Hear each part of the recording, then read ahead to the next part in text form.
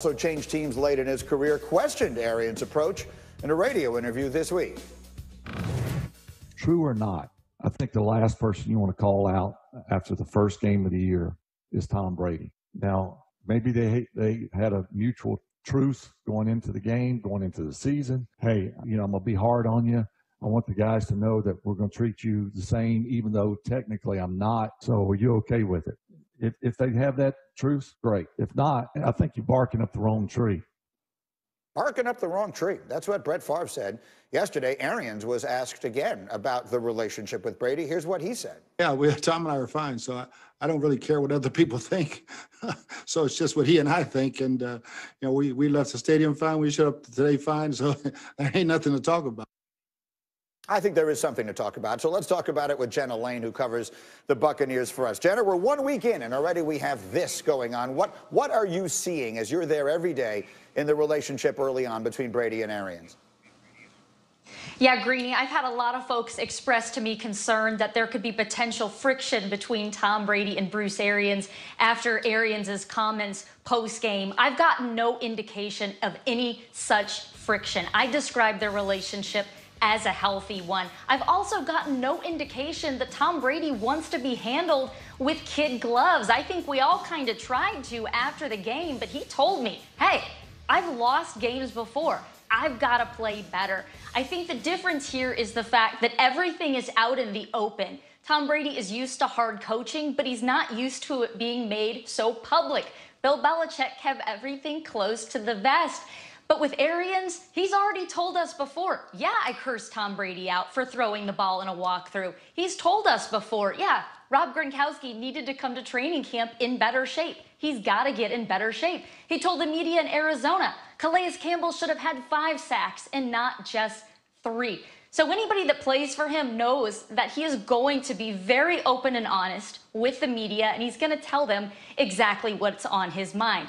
I would also say this. This is a locker room where you don't have to worry about losing the players' confidence in the quarterback. These are players that grew up with posters of Tom Brady on their walls. And so when Arians is critical of him publicly, these guys are going to step up all around him. They're going to do whatever it takes to protect him.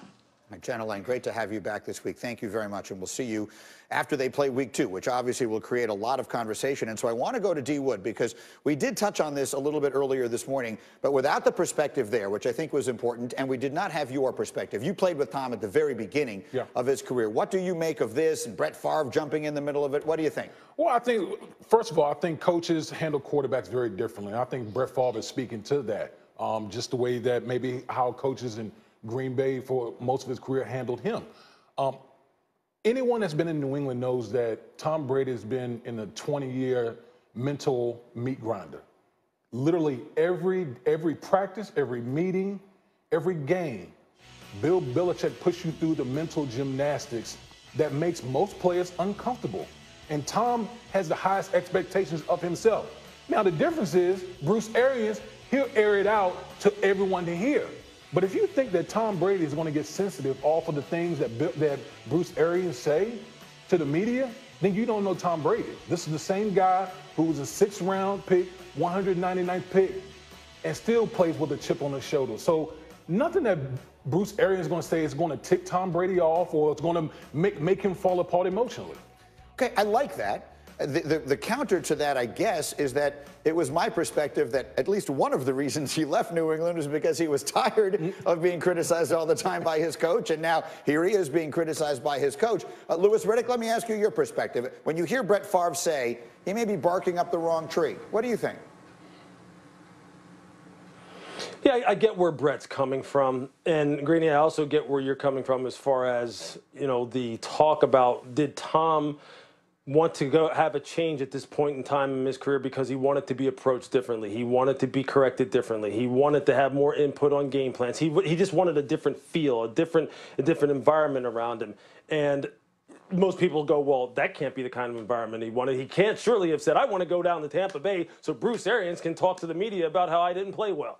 I don't think that's what people had in mind, for Tom Brady. And I think that's what's kind of catching us all by surprise here a little bit. Like, whoa, Is this going to be sitting well with the guy who's won 6 Super Bowls and played in 9 of them? Is that the kind of change that you were looking for? But I think Damian also is onto something here, which is this is probably one of the most mentally resilient players, despite the fact that he's had so much success.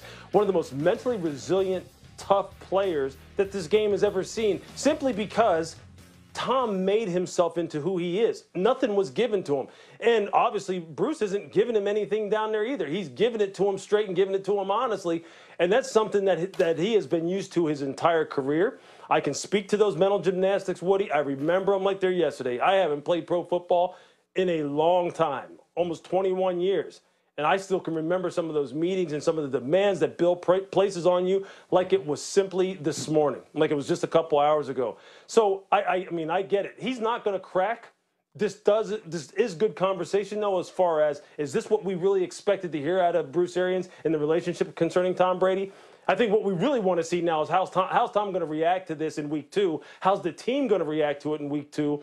Because that's where the conversation is going to come back to. Can he help this football team win and get them to the playoffs? Because it's either playoffs or bust with this team. It's simple as that. It's playoffs or bust. Otherwise, was any of this worth it? Nick.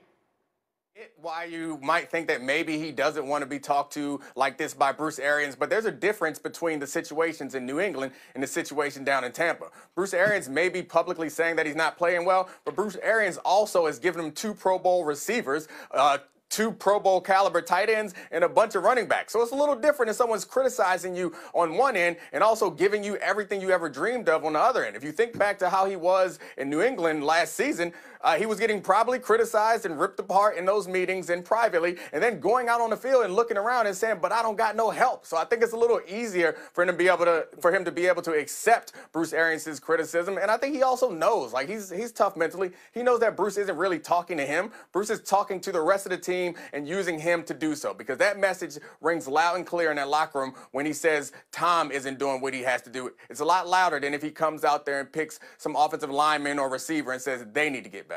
He plays his first home game this weekend, for whatever that's worth. A home means such a different thing in this era against the Panthers, as you see. Next order of business is Brady's old team, and this to me is very important. Patriots-Seahawks this week, and Cam Newton going up against the Seattle defense. The Patriots called 13 designed runs for Cam last week, and he wound up rushing the ball a total of 15 times in the game. Now juxtapose that with the way Pete Carroll, the coach in Seattle, sees his own defense.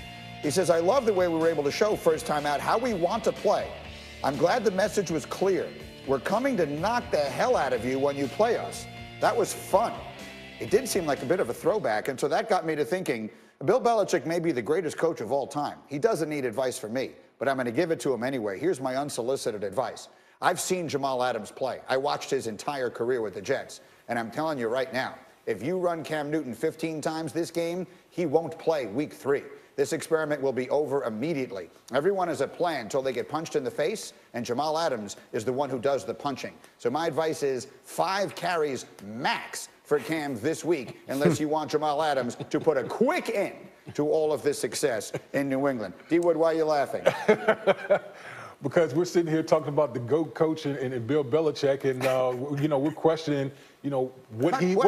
It is unsolicited advice. What I'm saying is, I worry about Cam Newton running into Jamal Adams and that putting a very quick end to the way this. Let me ask you a question. Yeah. Have you seen how big Cam Newton is? I understand Jamal Adams is a hell of a player, but let me tell you something.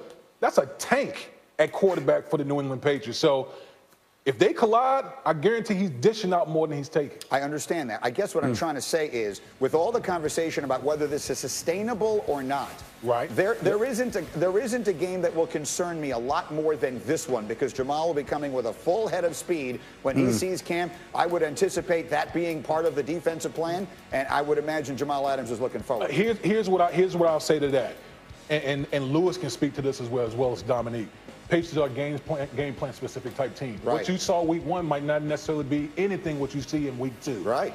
So I think a lot of people have gotten up in arms about, oh man, they ran the ball that many times. Well, if you see a weakness with an opponent, the Patriots are going to go and exploit it. I don't know what they figured their weakness, the Seattle Seahawks defense weakness is, but I guarantee you Bill Belichick will do whatever he can to exploit that weakness. I get that, and that's true, but I wonder how much of it is about the weakness they saw in the defense and how much of it is about the weakness of their own offensive passing game, and they figure this is the best way they can go about it. Domonique, your sense of how much you expect to see Cam run the ball this week, Sunday night in Seattle?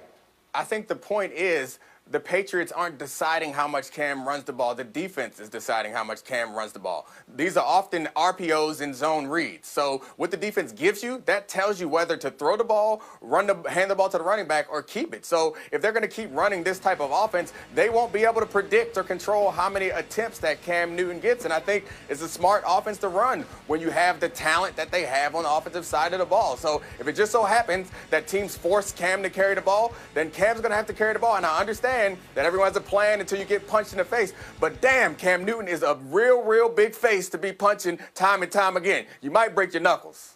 I understand that, but he has also missed a lot of time because he's gotten hit more than any quarterback in NFL history. Shefty, what is your sense? All the questions that came out of Foxborough after week 1 is, that looked great, but is it sustainable? What is your sense? Listen, I think that they, again, to these guys' points, are going to do what works for them, find that weakness. Again, Jamal Adams has gone up against the New England Patriots 6 times in his career.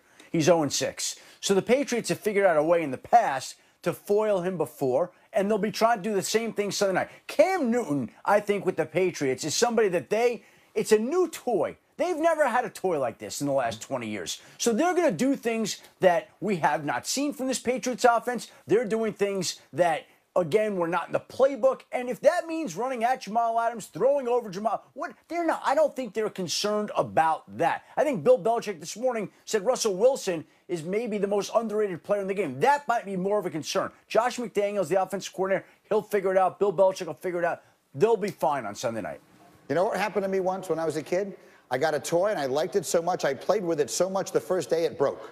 And that is my concern with what happens. Nick, go ahead. I see the look on your face. What? I mean, you need to get some higher quality toys because Cam Newton is better than whatever rock'em sock'em garbage you was playing with. You had the little vibrating football mat. Like, what'd you have? Or you probably had a wooden horse with a string on it. That feels like a Greenie's toy.